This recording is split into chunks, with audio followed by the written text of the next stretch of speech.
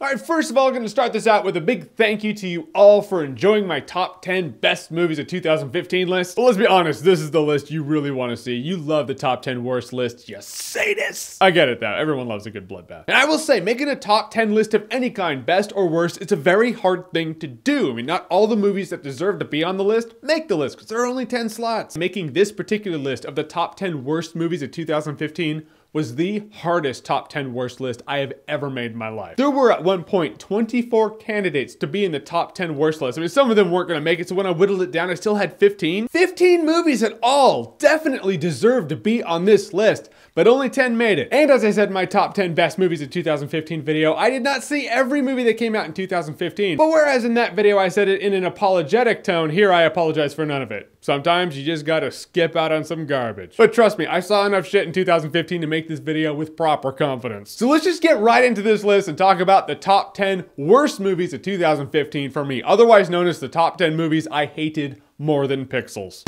Number 10.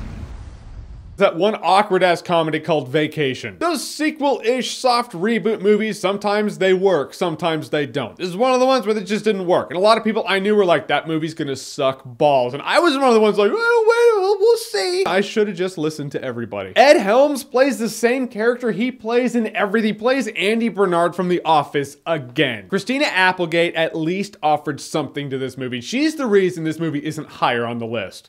Number 9. Number 9 is Unfinished Business. Yeah, you remember that one comedy with Vince Vaughn, Dave Franco, and Tom Wilkins? Yeah, I get it. You don't remember. Neither does anyone else. This movie was a comedy that was just boring as shit. This is one of the more forgettable comedies of 2015. I will say that, at least there is that. At least it's like, well, if you forget the pain, did the pain really happen? The most important thing a comedy is supposed to do is make you laugh. This movie just bored me. Not good. Number 8. Number 8, another awkward-ass. That's really funny. I just realized the bottom 3 movies on my top 10 worst list are comedy. Hold on. After this, there are no more comedies. There are movies that are kind of funny. Didn't mean to be though. Yeah, Hot Pursuit. Oh my God. Reese Witherspoon and Sofia Vergara had no chemistry in this movie whatsoever. At a point in this fucking mess, I looked at the person to the left of me. I knew the person, so it wasn't weird. And I was like, there is nothing this movie can do. At this point, there's just nothing. Yeah, this movie was like a car crash in slow motion. You're like, I could look away. Oh, it's so sad. Number 7. Number 7 on this list. Okay, you remember when I said in my top 10 favorite movies of 2015 that James Bond got a facelift for a younger generation? That was Kingsman: The Secret Service. Yeah, now Fatal Attraction's gotten a facelift for a younger generation, and it was just god-awful with The Boy Next Door. The one thing about this movie is Jennifer Lopez is attractive, but it's just not enough to make a good movie. The acting was shit. The premise was executed like shit. I mean, a Fatal Attraction kind of scenario, that's entertaining. Could be anyway. Not this time. You deserve better than this. I deserve better than this. We all deserve better than this movie. Number 6. Number 6, Sex and a Murder Mystery. Should be interesting. This movie made it fucking boring. That's The Loft. And it's really funny about this. I compared this movie to Clue. I also compared The Hateful Eight to Clue. Nothing like The Hateful Eight. The shitty execution in this boring ass movie with the overacting, the underacting, all culminated for me to be like, I don't know what this year holds because it came out pretty early in the year, but there is a very good chance it's gonna be in my top 10 worst list. And it was. Number 5.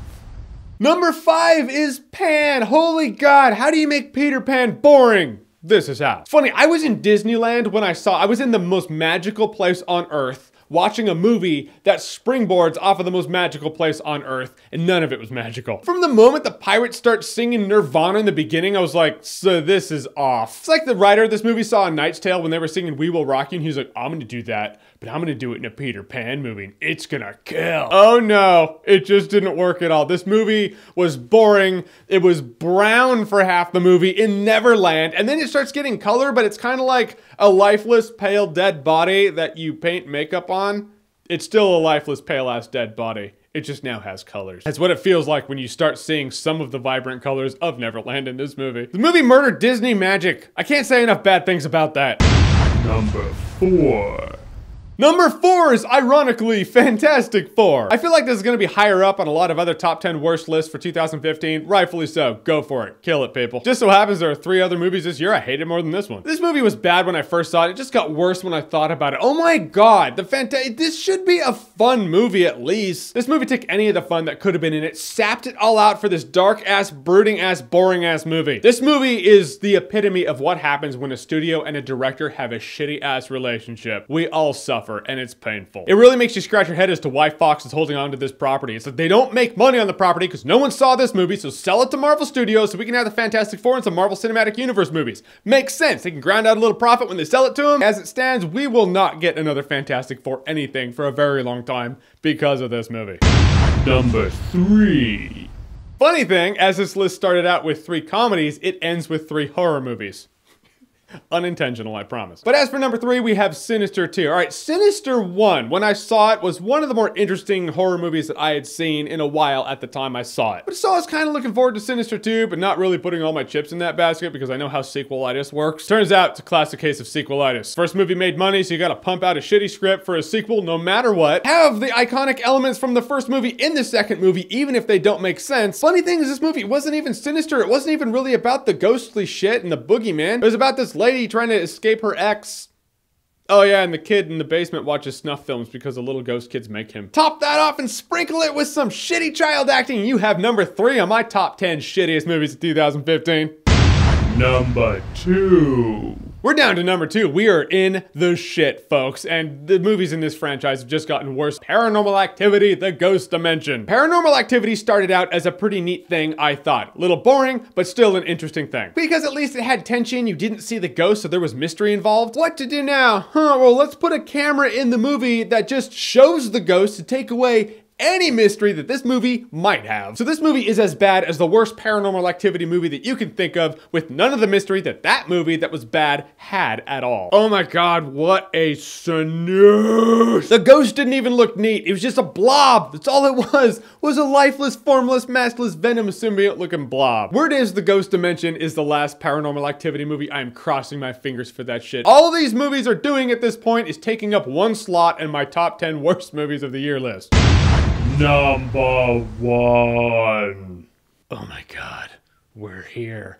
Number 1, the shittiest movie of 2015. The biggest horror movie that 2015 offered to us. It gave it to us early on in the year, and that is, of course, 50 Shades of Dog Shit. Oh my god, talk about sex being boring in the loft. At least it tried to be a mystery. This is everything shitty about Twilight, just repackaged and done again. Here's some perspective. Twilight was horrible. 50 Shades of Grey, the book, started out as Twilight fan fiction. That's right. 50 Shades of Grey started out as a shittier version of Twilight. The author wrote it on her BlackBerry. And it shows! The characters were shitty. They were boring. You were literally sitting there with a gun to your head. I had to drudge through it because I'm like, I have to do a video on this.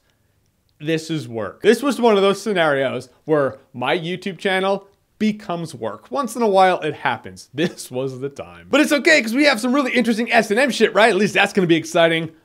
No, I can't illustrate how boring this movie actually was, and that is why it's number 1. It is the shittiest movie of 2015, thus saith me in my list. All right, folks, so that is it. Now you have seen my top 10 best movies of 2015, my top 10 worst movies of 2015. It was an interesting year. We had some good ones, and funny enough, when I was making the list, I was like, there have been a lot of shitty movies this year. Hopefully 2016 picks it up. I really hope. It looks like it can be a good year. So once again, for you, what are the top 10 shittiest movies of 2015? I really want to hear this one because I get a kick out of it just like you do. So whatever you think, comment below, let me know. Again, thank you for another great, exciting, and fun year on YouTube. I'm looking forward to 2016 with you all. And as always, if you like what you've seen here and you want to see more, click right here to see more.